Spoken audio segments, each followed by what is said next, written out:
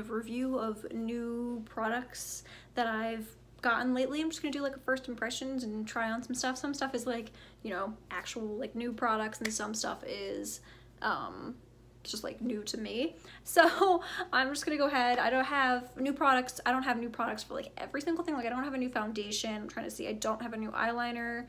I don't have a new setting powder. I think those are the only things I don't have new stuff for. So I'm just gonna go ahead and get right into it. I'm going to start with this primer by by Touch in Sol. It's one of the No Problem primers. This is the Prime Essence Relaxation for Better Skin. It's like one of these little dropper things, and I'm gonna be honest, I'm kind of worried that it's like just gonna be like weird and watery and just like roll right off my face, and that this is gonna be super messy. But we're gonna give it a shot anyway. I feel like a scientist. Fancy. So do I just like drop it on my face? I have concerns. Okay. Okay, it's a little thicker than I expected. I kind of expected like a watery consistency. Also, I don't know if this is way too much or way too little. I've never used anything like this before. So, I guess I just like, oh no, it's really oily. Okay. I have regrets. Okay, I hope that it dries down, because right now it feels really oily, and it also feels like I put way too much on. Please look at how shiny my face is. Oh man, I should have done like one drop. That probably would have been like enough for the whole face. My face feels like, I don't know, it definitely feels oily, and it definitely looks oily. Like, look how shiny this is on my face. So if you are like really dry, this is probably a good thing for you. But if you're like me and you're a little oily, probably not my best choice. But they sent this to me and I wanted to try it. They sent me their collection of like best-selling primers and stuff, so I thought I would give this a shot. And I've used their other primer, the Icy Sherbet primer, and this is like my favorite primer. I use this all the time. The smell of it is just so good. It's like this like weird pink like jelly cooling primer, and as you can see, I like it a lot because it's like really used. But so far, not a huge fan of the other one, but you know, I just tried it, so we will see. So I'm going to pop some foundation on and we will be back. Okay, so I put on my Conceal and Define by Makeup Revolution foundation, and I will say the foundation went on really smooth over this primer, so we'll see. Maybe it's, you know, gonna work out, but I just want to see like throughout all the makeup if I'm able to get it matte enough and like, you know, not oily on my face. It's definitely still tacky right now. I'm gonna need to put powder down. But I have a new concealer. It is the I Heart Revolution Heartbreaker Concealer. They just started carrying this at my Ulta, so I wanted to try it. I've seen it on Instagram a bunch.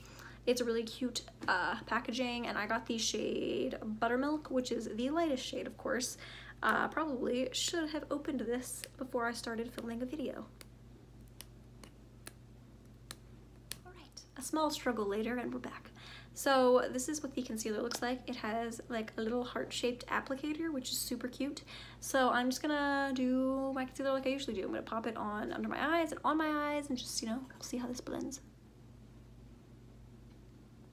The first thing I noticed is that this is like really stiff. It has like no movement at all. It's like almost feels like straight, like I'm using like a plastic spatula to put my concealer on. Like, it doesn't move at all, and it doesn't feel very soft. I can ignore that if it works well. It's still kind of weird, but you know, you do you, Makeup Revolution. I feel like it smells like sunscreen. It has like that summery sunscreen smell. Also, but I'm going to try to blend. Let's see how this blends. I've got my Juno & Co. sponge here.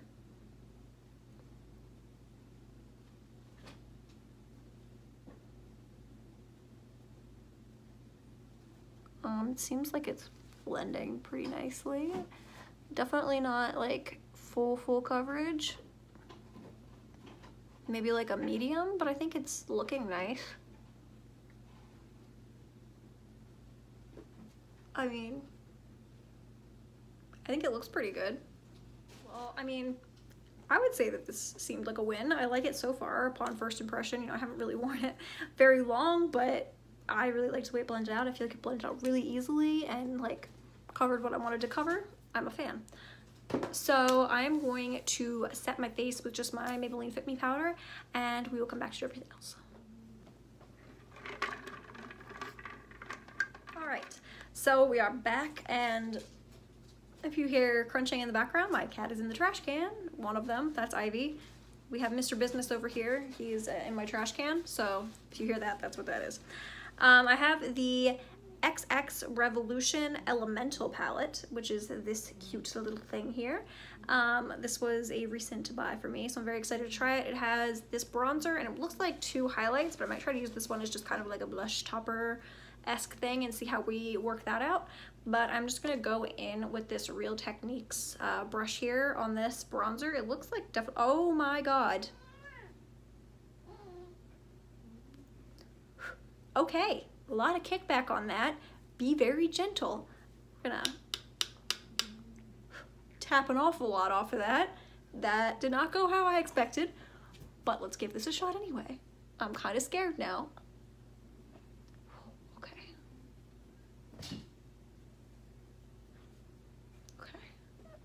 It's blending out nice. It looks smooth. I'm not quite as horrified as I thought I would be. Let's be really gentle this time. Luckily, it's a nice, like a soft enough bronzer that like it's not holding. I hate when you get a lot of bronzer on your brush and you touch your face and then you start to blend, but wherever you like touched, it just holds it like right there and you have a really hard time blending it. This doesn't seem to be doing that, so that's nice. I feel like I have to like be super gentle to get in here though and like build this because I don't want to look like an insane person.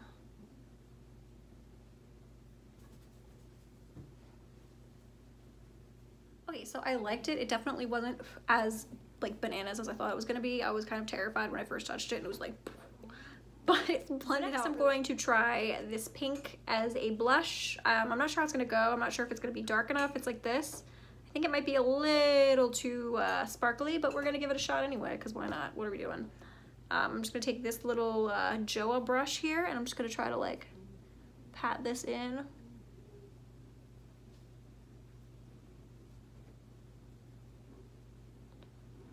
It's definitely coming off more highlighty than like a solid color. I don't hate it though. I really don't.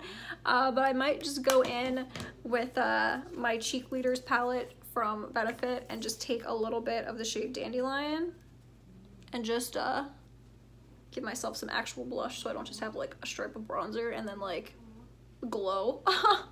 So I'm just gonna build that up, and then what I'm gonna do is I'm going to take the highlighter brush and I'm gonna use this pink as a highlight.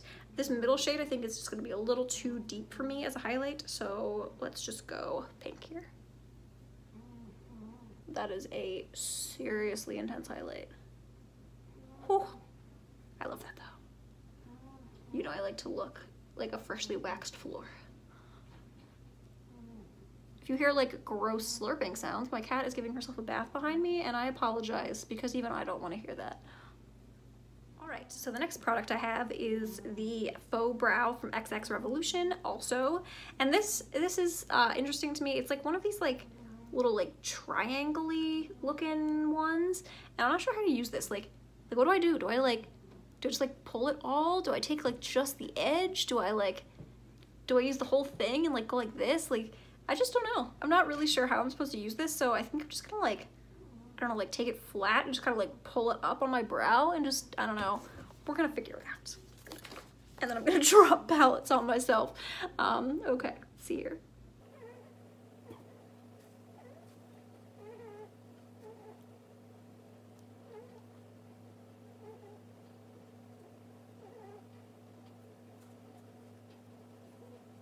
So we filled, they're a little dark, and then it has this like fluff brush thing, so I'm just gonna like fluff them and try to like chill the color out a little bit, and we'll see how that works.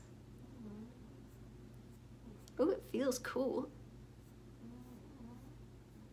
It's like a tiny little hairbrush for your eyebrows.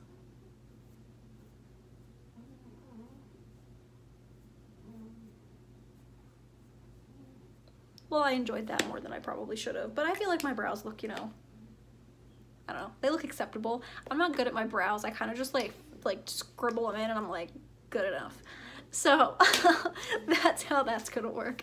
So today I'm trying a palette that I got at Mercari that I really wanted to try, and I've swatched it so far but I haven't used it. It is the Immortalis palette. I think that's how you say it, Immortalis, by Lime Crime. It is right up my alley. It is cool tones, it is smoky tones, it's really cool. Some of these shimmers, I'm gonna be honest with you, leave a lot to be desired in swatching, so I'm hoping that they're not like that when I try to put them on.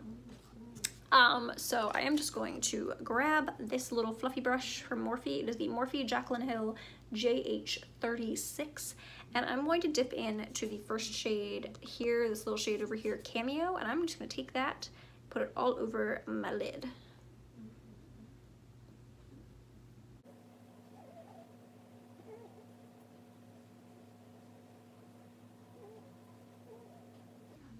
Alrighty, so that was just a nice little setting shade. I like it, it's light, it's fine.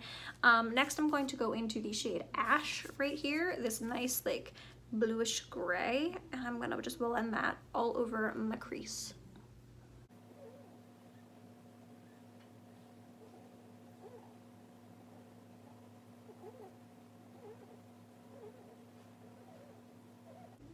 Ash, and I blended it almost all the way up to my brow bone, and what I'm going to do now is take the shade Unveil, which is like a dark brown, and I'm going to work that into just my crease, not up to my brow, and I'm just going to try to deepen my crease as much as possible. You know, I like a dark crease, so I'm going to use this little tiny brush. This is from Sonia Kashuk, and it has nothing on it, so I don't know what brush it is, so look it up. Oh my god, that's pigmented.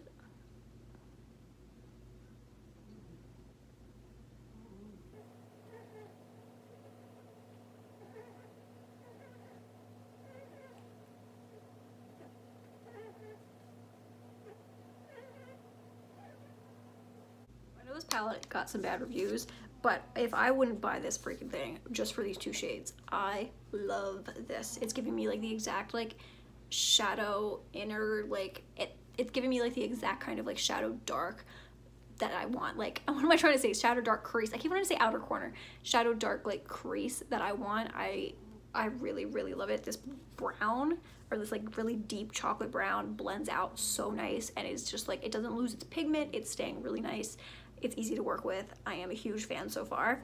So I think what I'm going to do next is I'm going to take this shade Hail, which is the silvery shade. I'm going to put that all over my lid. I'm just going to use my finger, put it all over my lid. Let me see. This one is the one that definitely like picked up the best when I was trying to swatch them. The shade Marble, if I'm being honest, like kind of looks like nothing, and the shade Echo just like did not pick up very well. So I'm going to take this one and try it.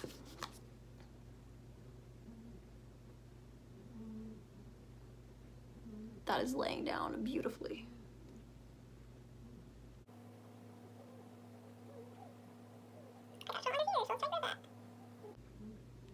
So I also took some more of the shade Unveil and I just put it on like the outer corner, and I can definitely see this becoming like one of my favorite palettes that I use like all the time, because I love the way this look turned out. I think it's super, super pretty. So I am just going to put on some eyeliner and then I'll come back because I have a new mascara to try. We lined and I curled my lashes. So I just got recently the Maybelline Colossal Lash. I've heard good things about it. It has pretty good reviews, so I'm going to try this. I already, sorry, I had to move a notification on my phone. I already curled my lashes, so I'm hoping this is good. You know, I like a very dark mascara. So let's give this one a go. I really like the brush on this. I prefer like bristles over the plastic, which I have said before. If you've ever watched my videos, I'm not a huge fan of plastic bristles. So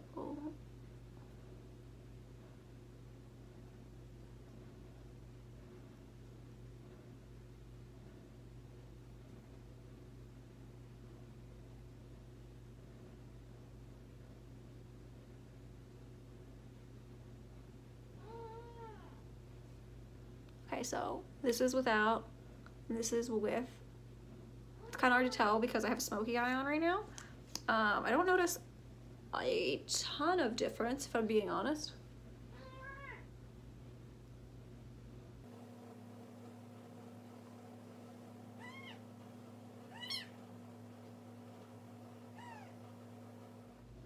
Okay, so I mean, I don't hate it. It's definitely not my favorite mascara. It gave me, you know, some lashes. I was able to put a little bit on my lower ones. I just do like a very, very, very light coating on my bottom ones because I don't like the way it feels.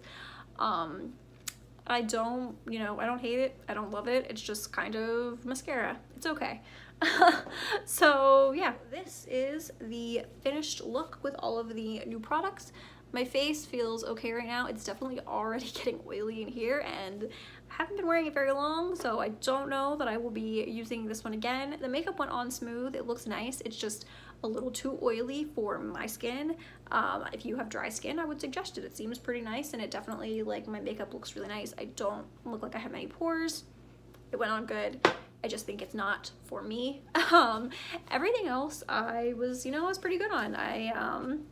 There's definitely, you know, shades. These two shimmers in here are not the best. This silver is pretty great. I really like it, but these are not great. And also this shade here, Moth, it's pretty, but when you swatch it, it doesn't really look like anything. So a couple of the shades out of this palette are not the best. I got it on Mercari, so I got it you know, for not very much, so it wasn't that bad for me, but I definitely don't think I would have paid full price for it, even though I do really like a couple of the shades in here. I just don't want to pay that much money for like two shades that I like. But anyway, thank you for watching my video and, you know, hanging out with me while I tried new makeup. I'm drinking out of a trick-or-treat cup that I got from Spirit Halloween because it's Halloween for me. I decided from now until Halloween, probably after too, it's Halloween. But thank you for watching me, and if you're interested in seeing me try more stuff, please subscribe. Also, if you have any good mascara recommendations, because I am like fresh out of good mascaras right now. Thank you for watching.